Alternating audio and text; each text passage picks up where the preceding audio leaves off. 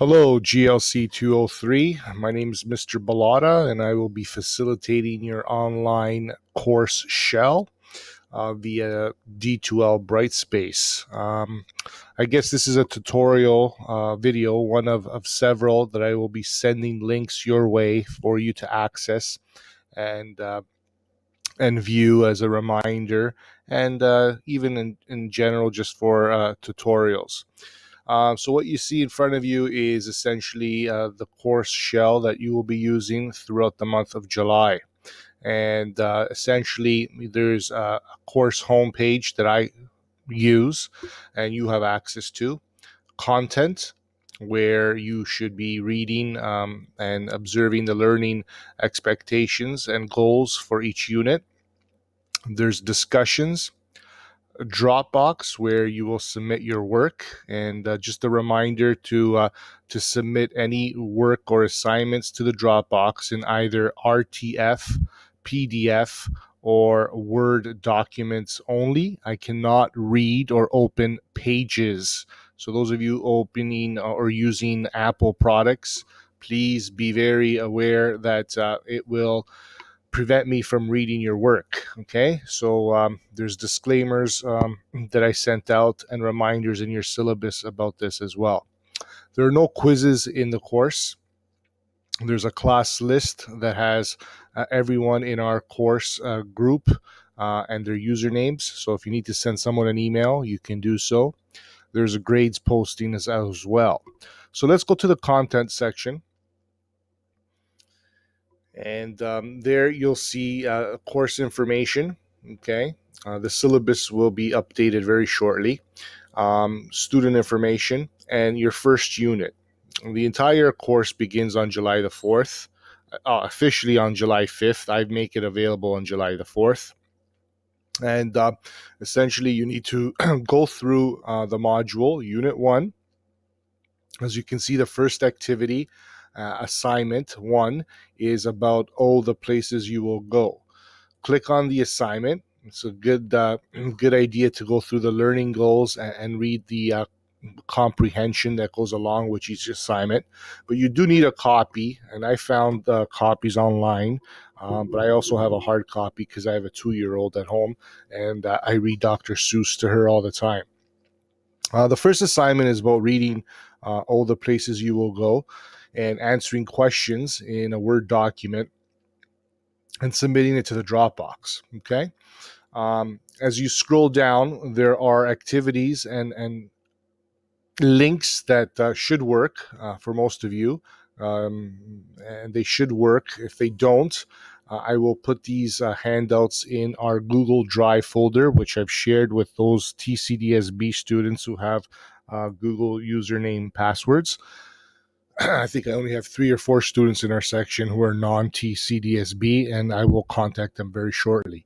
But if there's handouts that you need, I can share them with you via Google. Okay, read the assignment expectations and answer the questions as if you are reading the instructions yourself. And this could be done in a Word document and submitted to the Dropbox. And I'll show you what the Dropbox looks like. You'll see items called portfolio tools, or IPP. These are items that you can definitely work on and then submit in your portfolio that's due at the end of the course. Okay. As you scroll down, assignment number 2 is my strength profile. Again, complete the following assignment and submit to the Dropbox. Read the expectations step by step, and essentially your strength profile should be approximately 150 to 200 words in length, or 3 to 4 paragraphs. And essentially it's a description of your learning skills and your strengths and weaknesses as a student, not only as a student in the classroom, but also some of you are involved in athletics as well.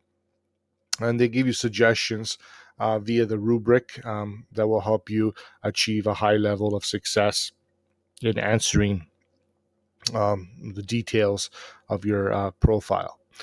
Again, that's for Unit 1 work. Okay. So that's just a sample of some of the work that you need to work on for Unit 1. These assignments have due dates, okay? And you'll find the due dates in your course calendar, as well as at the end of each unit. As you scroll down, okay, they'll tell you the due date for each of the units. The due dates are very important, and I sent out an email to everyone in the class with a checklist of scheduled due dates. And the first week is very busy, and you're working towards achieving a good midterm mark. Please see the calendar for details. Okay. Going back to Unit 2. Okay, there's also a few assignments that are due on July the 14th. Okay, make sure you read the learning goals, the content that goes with this assignment. And Unit 2 asks you, once you've read the content, to create a career cluster. Okay, so read the expectations. It gives you options as to how you want to communicate this career cluster, and then you submit it to the Dropbox. Okay. Now, mostly these links do work. Sometimes the links are broken. There's no reason why you can't do some research on your own to supplement your learning as you go. But if you have any questions, don't hesitate to email me. Okay.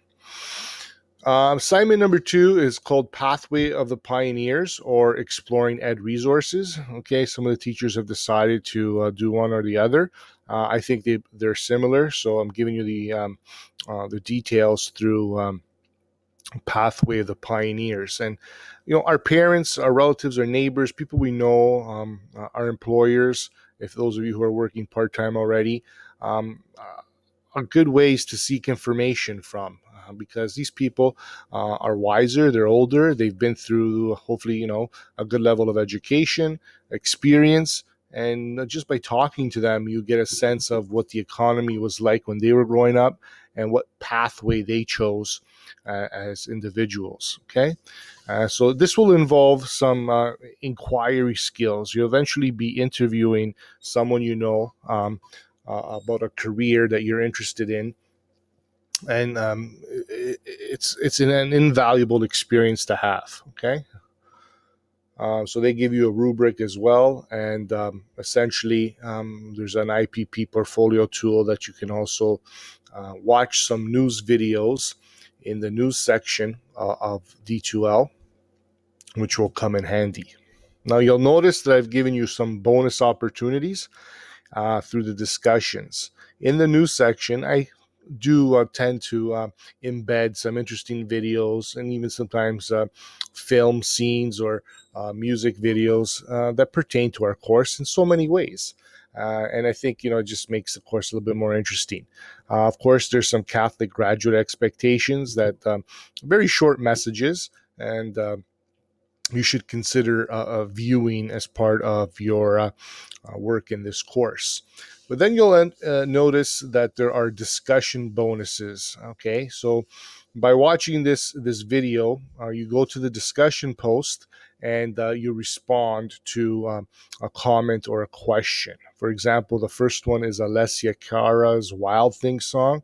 I ask you to go to the discussion area and post your sentiments about the song. So what do you think the message in the song by Alessia Cara entitled Wild Things is about?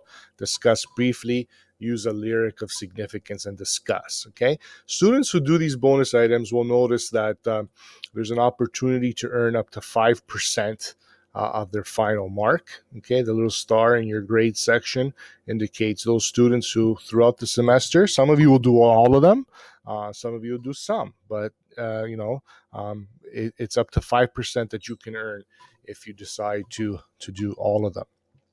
So what you see is the grades